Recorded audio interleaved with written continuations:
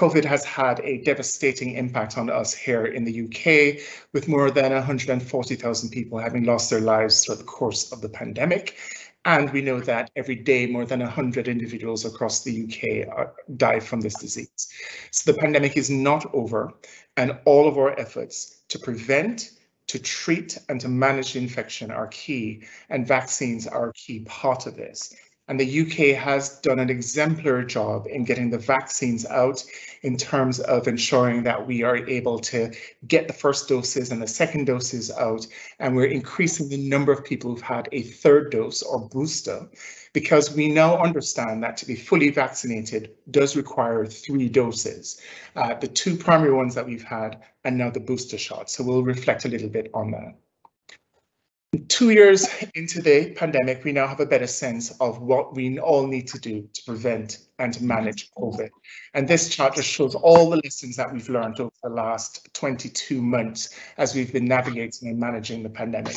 So from hand washing to wearing face masks to cleaning the environment and ventilation, straight through to testing, screening, social distancing, using PPE. We have so many things now in the toolkit that really help us to prevent the infection. But the most powerful of these is, in fact, the vaccine. And the vaccine is important because, as with other infectious diseases, when you have a vaccine, it is really a very strong way of boosting your immune system to both prevent severe disease and death from the infection. So the vaccines are really effective, not only in reducing your risk of becoming infected, but even more so preventing you becoming severely ill and requiring intensive care admission and from dying from the disease. So these are 6 reasons why we are so keen for everyone to benefit from the vaccines. We know there are millions of people across the UK and billions globally who've received the vaccine. So for those of us who were waiting to see the safety profile and to have more people have it before we did, we now have billions of people globally who've had the vaccine. We know it's working to keep people out of hospital. We know it's working to prevent death. We know it is working in helping us to recognize and fight the infection. It has been infected with the Delta variant. We will learn how effective it is for the new Omicron variant.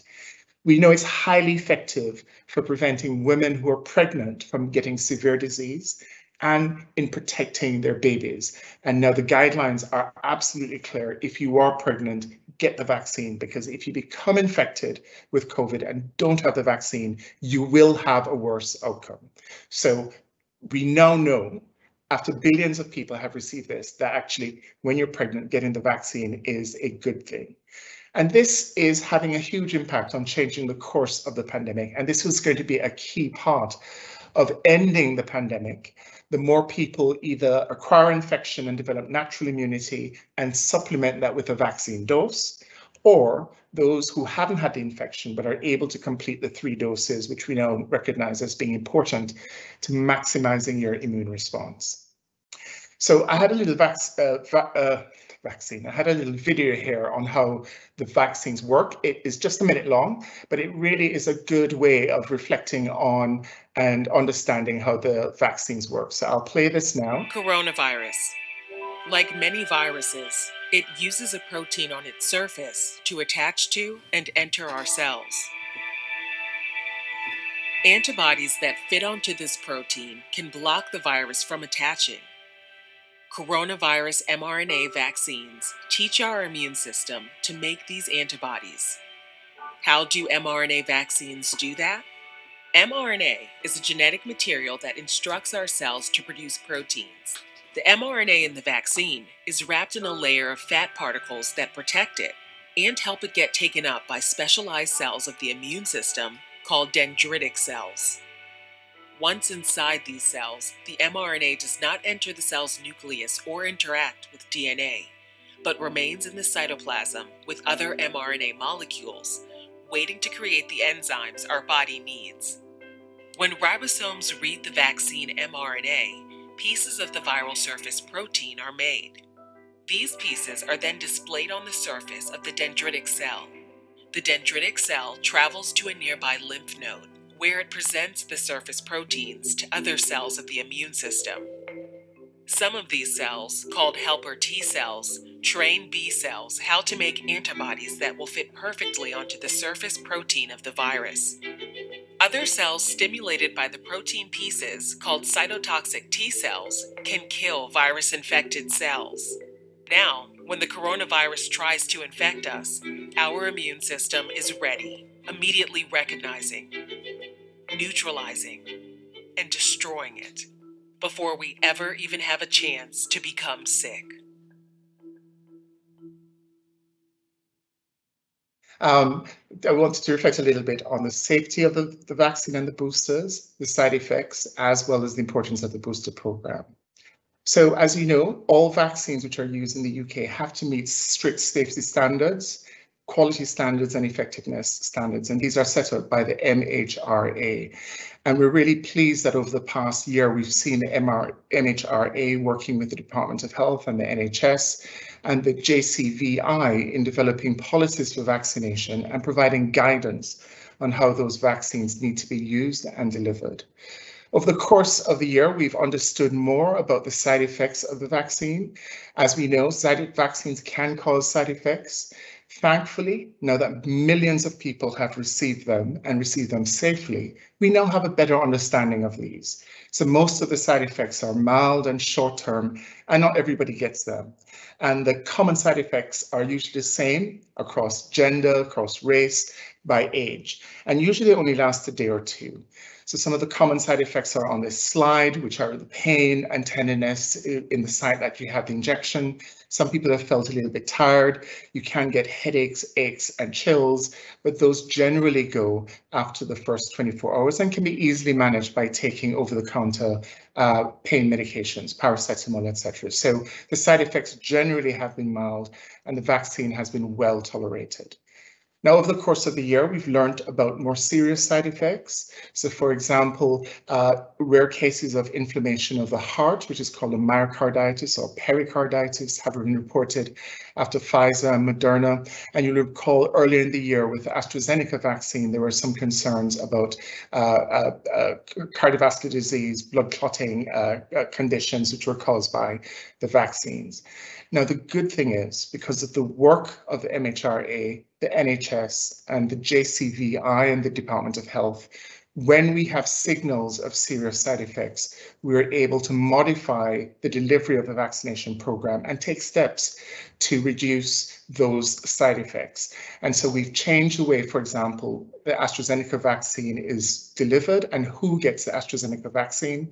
And we've also used our learning to ensure that we really integrate these messages in counselling to people who are getting the vaccines.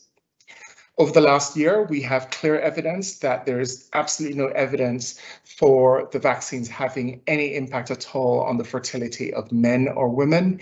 I know that there have been a number of studies which have been exploring the impact of the vaccines on women's menstrual cycles, and this is an area that continues to be investigated.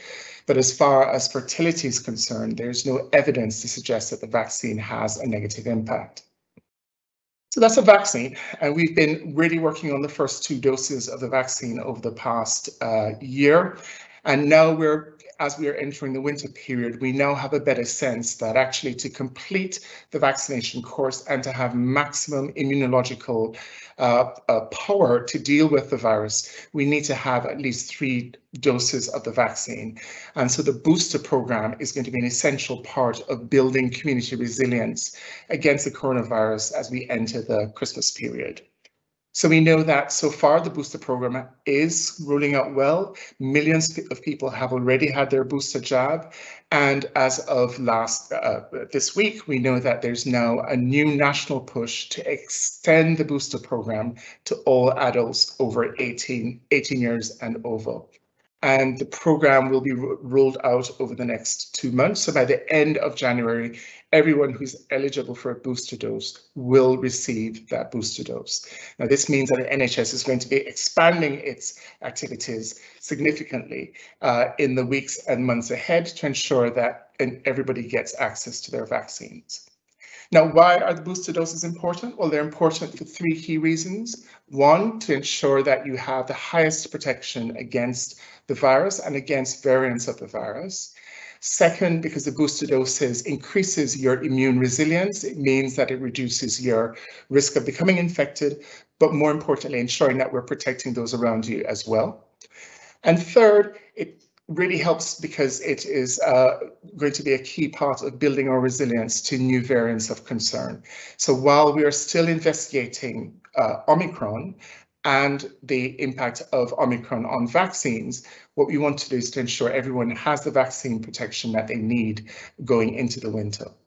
So important to reduce rates of infection, and as we see evidence of waning immunological resilience from the second dose, it's a way of ensuring that you increase your resilience as you enter the winter period. I'm going to end now by just reflecting on the other infectious diseases which we're really concerned about during the winter period, and that's flu. The good news is that although we are dealing with the coronavirus pandemic, many of the steps that we're taking to reduce coronavirus transmission also work in reducing flu transmission as well. Nevertheless, we want to ensure that everybody gets their flu vaccine at this time, because we now know that co-infection with flu and COVID can lead to worse outcomes. And we know that many of us have experience of getting our flu vaccines every year as part of our health and well-being. And we want to ensure we have high uptake of the flu vaccine as well as the coronavirus vaccine as well.